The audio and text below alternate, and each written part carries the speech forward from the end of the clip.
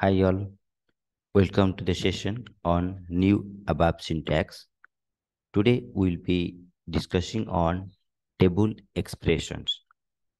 There are different new keywords introduced in new ABAP 7.5 like line index to know the row number, line exist to identify the particular record existing or not, mapping whenever we want to get data from one internal table to other, mapping specific fields corresponding, move corresponding from data from one table to other table, field by field, based on the matching entry, base value, whenever we have existing value and internal table, existing records, and we want to add extra record, base value, reading, modifying internal tables, creating internal table of a particular structure.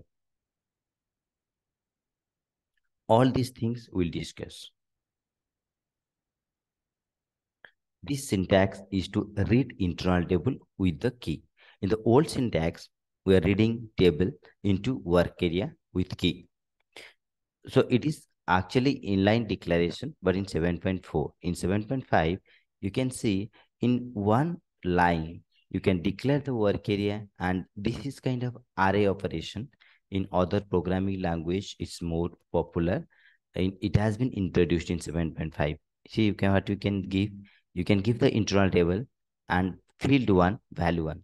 So the record that matches the value one of that field one, that record will be returned. So this expression returns only one record, work area record. Same thing is to be written in different way. The code you can see is very short and easy to understand. We're getting the data from the internal table ITF matching this field one, the value one. You want to read from the index, old syntax is index number we give, and we write it internal table into work area. Here declare the work area and use the index number. The difference between both is here you give the key value, what is the value of the field, and here you give the index number.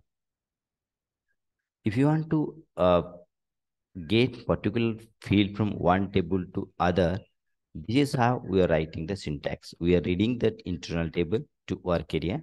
If size of is equal to 0, if successful, we are doing this.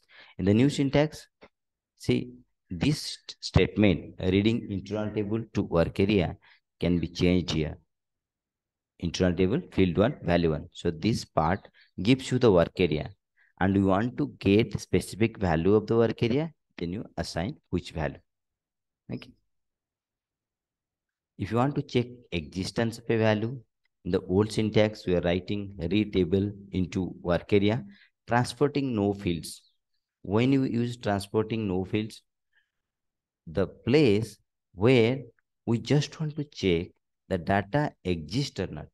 We are not worried about getting any result back. We just need to ensure the data existing or not for the particular field we are going to check. And we are using transporting no fields with key. So this we replaced if line exists. This key condition came field one equal to value one. Field one equal to value one, and this returns the work area. Okay, line exist means we got the work area, then line exists. If you do not get, does not exist. See the number of lines. Instead of 3 lines, you have 2 lines, and the you see this much code, it's very small. New ABAP is recommended nowadays to write because the number of lines of code is less and it's more impactful. Okay, line exists to check if the particular record exists or not. Similarly, if you want to check the index number, if it exists, for example, if that record exists in the internal table, when matching field one with the value one, if the record exists, then check which line number the record. In the internal table, the record belongs to which line number. So the single line gives you the result, line index in the internal table matching the fields. But here you see there are 4 lines you have to write in the old syntax. Modifying an internal table, we have, if you want to modify, there are 2 ways in the old way. Like either you use the modify statement or use field symbol. Field symbol was reducing the lines of code, but in the new syntax, it is further reduced. You can see if you want to change a particular field value, what we are going to do, we are getting that work area first. So remember, to get this work area, internal table, and get this work area, matching this key field, matching came here, and which field you want to change, bring the field. So this part is the work area part. This returns the work area.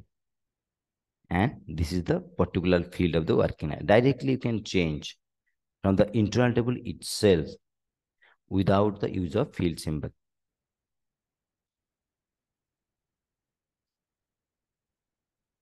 Next is you want to feed data into the internal table. First time you are going to create an internal table. So what we are going to do, we are declaring different fields and populating, appending, clearing. This much code not required now, the new syntax. What is your value structure? So value is to populate the values. When you create a value structure, it will tend to create the internal table. You see, this is the first record, and you want to populate the second record. See, I'm just highlighting the first record. This is the first record, and this is the second record.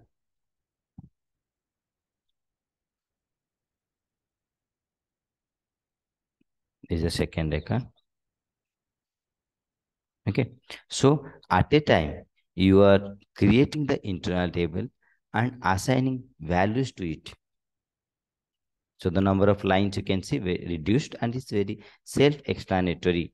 This inline declaration we have already discussed.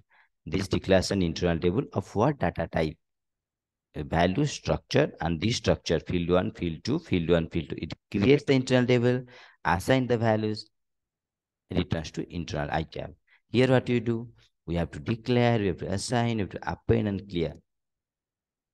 Number of lines again reduced.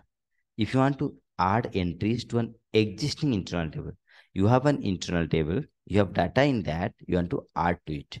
So in the old way, it is a similar way. You keep appending, populating the work area and appending. The new way, you have to use base item, means whatever the data existing in the internal table, be it there, and you keep appending next records.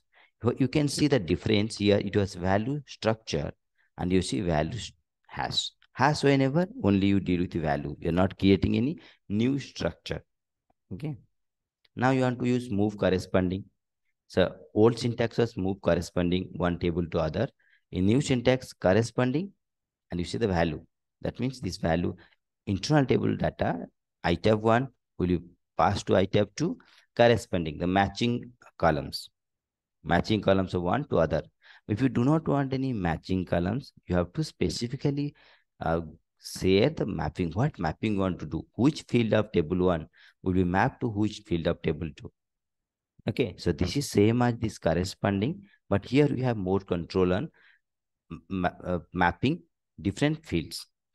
If you want everything get copied except few fields, then you can mention which field using the except keyword. Okay, so now you need to understand well, mapping means from one internal table, I am copying to other internal table, but I am deciding which field of table 1 will be copied to which field of table 2. Unlike here, you do not have control. Item 1 fields, one by one columns will be all copied to item 2. Here you specify which fields will be copied. So item 2 corresponding item 1, corresponding item 1, then addition is mapping this field to this field of table 1 to this field of table 2, or mapping everything except the fields. Okay. Next is, sometime what happens, we'll have one field in an internal table, and from that field we create two or multiple fields, like splitting, like with some offset, cutting down the values into two or splitting into two. What you do old syntax, for example, that AW key is a field, first 10 characters we want the document number, and next 4 characters we need the year, fiscal year. So this is from one field. Old way what we are doing is like we are looping it, and we are taking the data and getting first 10 character, then next 4 character. Here what you can do, use the value directly, you declare an internal table. No need of this declaration, because now we are much comfortable inline declaration. We'll declare the time we are going to use it.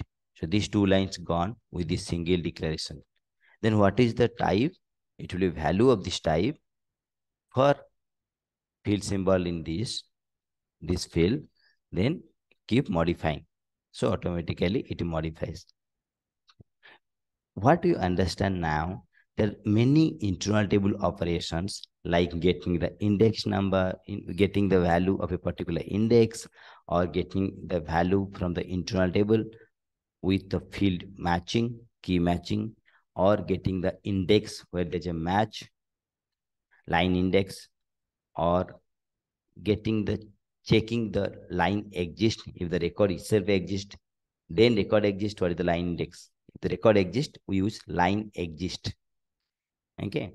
So mapping, if you want to be very specific, which field of internal table 1 you are mapping with internal table 2.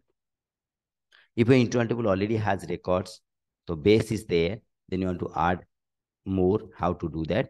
So all about now we learn modifying, like we learn about table expressions, how we do deal with table in the new ABAP.